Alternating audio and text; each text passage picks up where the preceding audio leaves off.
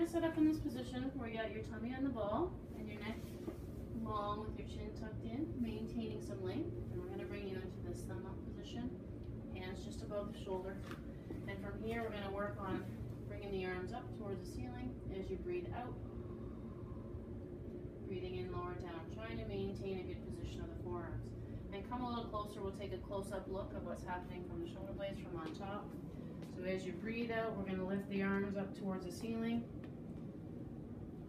And breathe in, lower down, maintaining that neck position. Breathing out. Good. Breathing in, lower down. And working to fatigue. After about 4 or 5 repetitions, you start to get into trouble controlling your right shoulder blade here. Then we take a rest. Good.